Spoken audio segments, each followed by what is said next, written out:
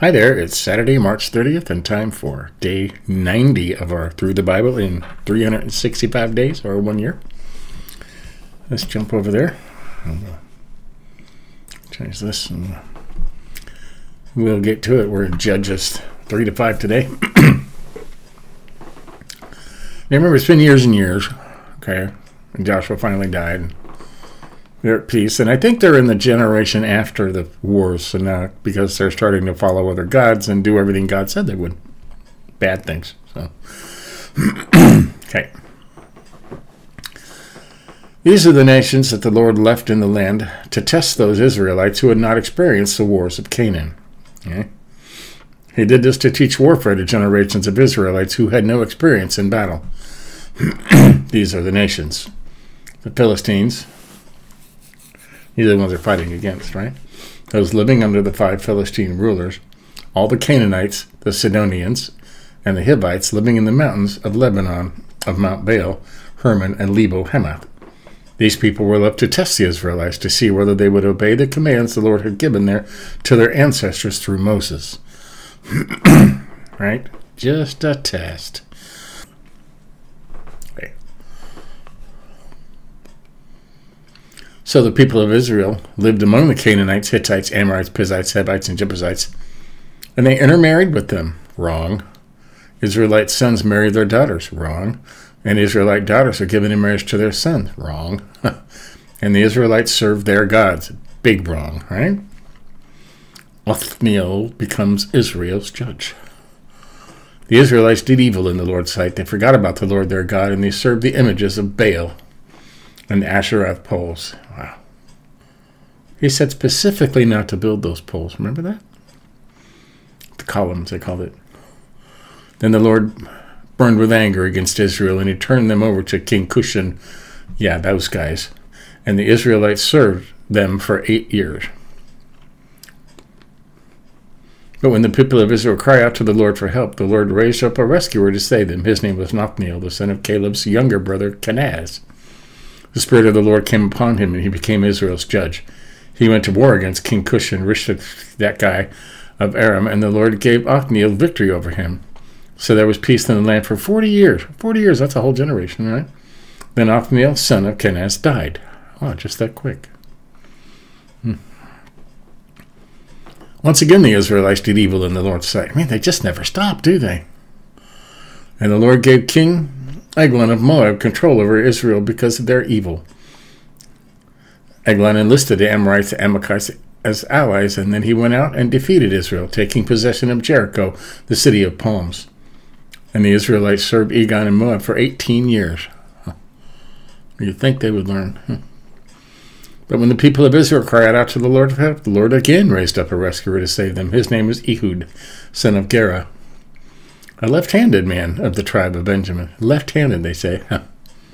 The Israelites sent Ehud to deliver the tribute money to the king Elab of Moab. So Ehud made a double-edged dagger that was about 1 foot long, and he strapped it to his right thigh.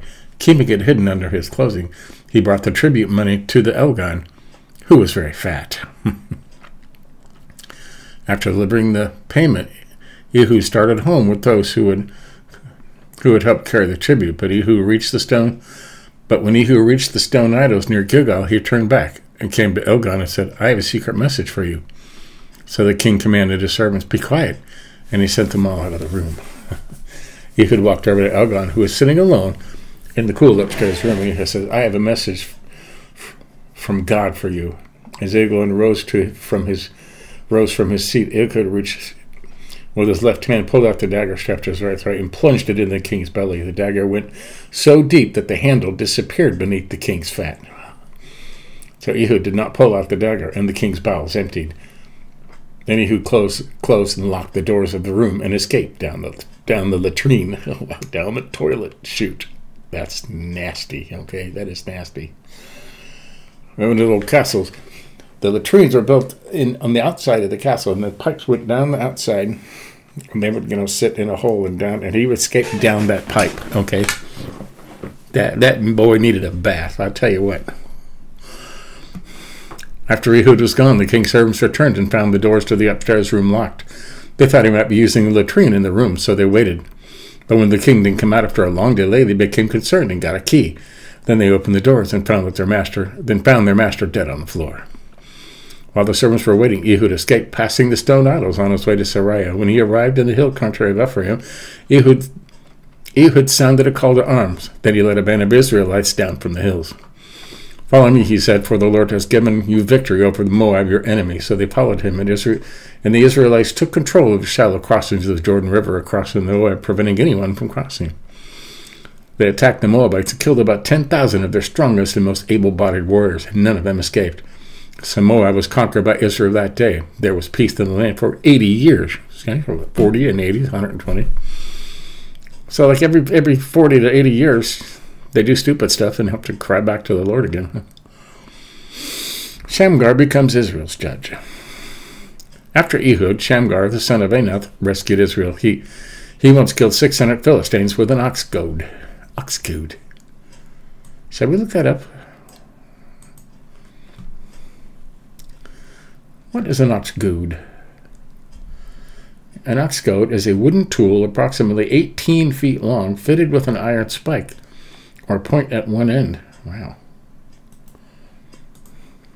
Hey! At one end, which was used to spur oxen as they pulled or plowed the cart. Wow. So it's like an 18-foot spear. That's long. It's hard to handle that thing. After Ehud's death, the Israelites again did evil in the Lord's sight. How do you like that? So the Lord turned them over to King Jahab of Hazor, and a Canaanite king. The commander of his army was Sisera, who lived in that place. Sisera, who had 900 iron chariots, ruthlessly oppressed the Israelites for 20 years. Then the people of Israel cried out to the Lord for help once again. Deborah, the wife of Lapidoth, was a prophet who was judging Israel at the time. She would sit under the palm of Deborah between Ramah and Bethel in the hill country of Ephraim, and the Israelites would go to her for judgment. One day she sent for Barak, son of Abinoam, who lived in Kadesh in the land of Naphtali. She said to him, "This is what the Lord, the God of Israel, commands you. Call out 10,000 warriors from the tribes of Naphtali and Zebulun on Mount Tabor. And when I call out Sisera, commander of Jabin's army, along with his chariots and warriors, to the Kishon River, there I will give you victory over them." That's what the Lord told the prophet. Okay? Barak told her, "I will go, but only if you go with me." "Very well," she replied, "I will go with you, but you will receive no honor in this venture, for the Lord's victory over Sisera will be at the hands of a woman." So Deborah went with Barak Kadesh. In Kadesh, Barak called together the tribes of Zebulun and Naphtali, and 10,000 warriors went up with him. Deborah also went with him. Now Heber the Kenite, a descendant of Moses' brother-in-law, Hobab, had moved away from the other members of his tribe and pitched his tent by the oak of this, near Kadesh. Easy for me to say, huh? When Sisera was told that Barak, son of Abinoam, had gone up to Mount Tabor, he called for 900 of his iron chariots and all of his warriors, and they marched from, Haroshath Hagoyim into the Kishon River. Then Deborah said to Barak, "Get ready, this is the day the Lord will give you victory over Sisera, for the Lord is marching ahead of you."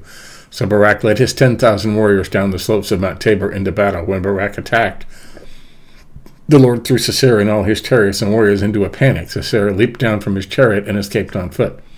Then Barak chased the chariots and the enemy all the way to Harosheth Hagoyim, killing all of Sisera's warriors. Not a single one was left alive. Meanwhile, Sisera ran to the tent of Jael, the wife of Heber the Kenite, because Heber's family was on friendly terms with King Jabin of Hazor. Jael went out to meet Sisera and said to him, "Come into my tent, sir. Come in. Don't be afraid." So he went into her tent, and she covered him with the blanket. "Hide me, hide me."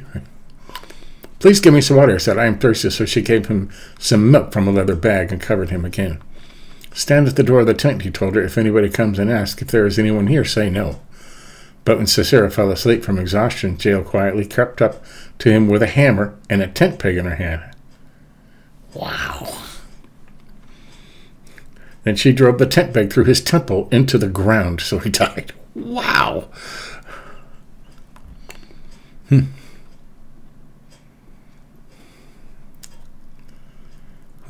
Jael. Is this Jael? Is that who's that?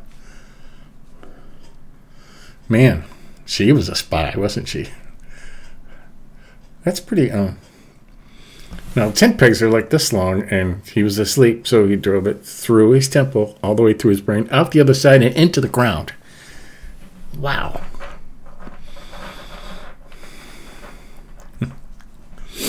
When Barak came looking for Sisera, Jael went out to meet him. She said, "Come in, and I will show you the man you are looking for." So he followed her into the tent and found Sisera lying there dead, with the tent peg through his temple. So on that day, Israel saw God defeat Jabin, the Canaanite king, and from that time on, Israel became stronger and stronger against King Jabin until they finally destroyed him.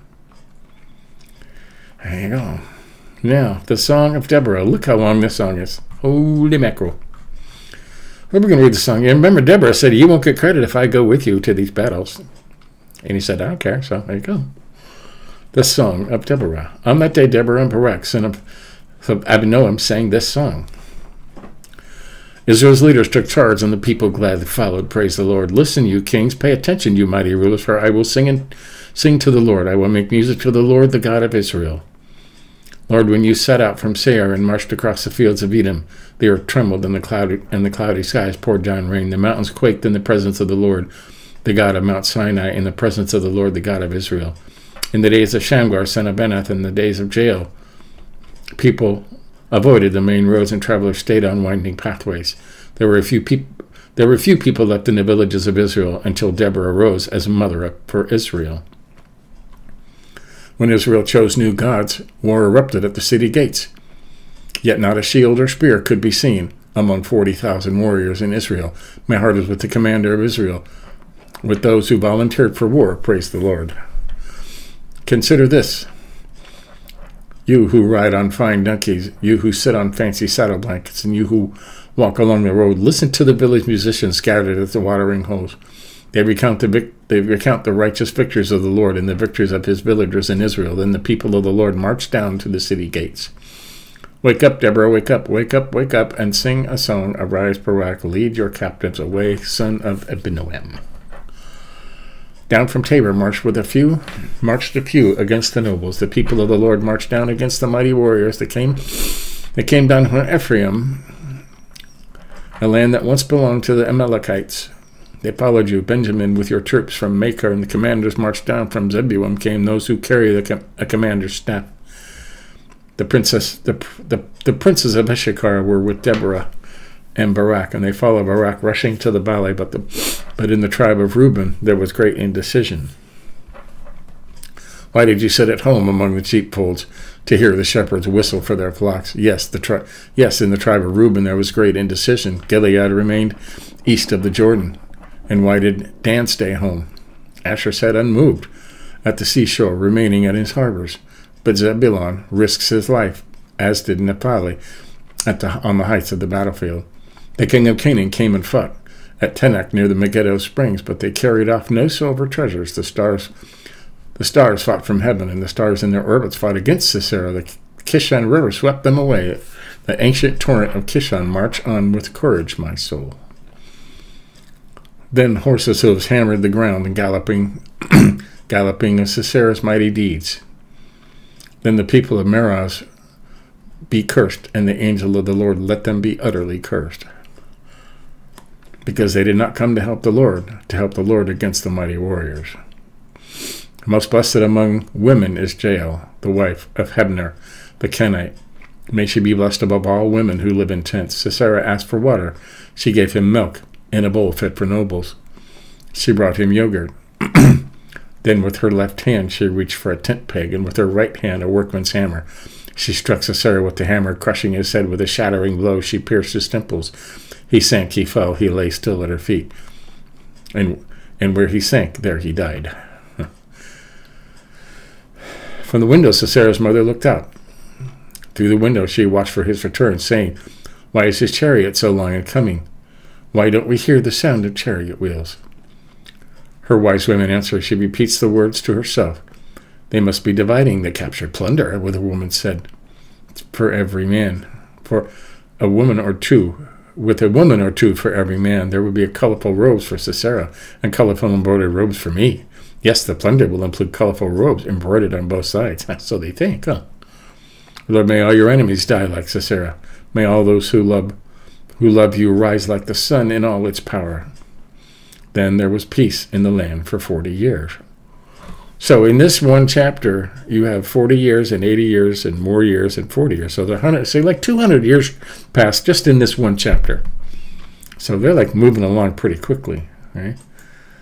Well, that was actually interesting, wasn't it? It's lots of weird stuff, and you know, they're good for 8 or 16 or 18 years, and then they do something stupid, and then they have to go back to the Lord, and then they do something stupid, and then they have to go back to the Lord. It seems like every time they get a new generation, the parents aren't teaching the kids what the kids need to learn, right? With a rod, if necessary. So that was interesting. Now we take a peek ahead here. Judges 6 and 7, only 2 chapters. Gideon becomes Israel's judge. We've heard of Gideon, right? Gideon asks for a sign. Gideon defeats the Midianites. We've heard of all these. Okay, so there you have it. That is